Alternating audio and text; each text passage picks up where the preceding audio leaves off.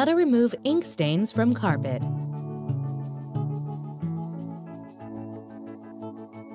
Don't cry over spilled ink.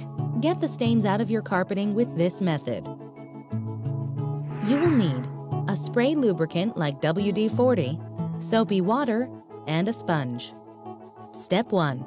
Spray the stain with a lubricant like WD-40, available in hardware stores. Step 2. Let it sit for a few minutes and then gently sponge with warm, soapy water. Step 3. Rinse with warm water. Step 4. Let it dry completely before fluffing the fibers with your fingers. Did you know? The expression red letter day comes from the 18th century practice of marking important days on the calendar in red ink.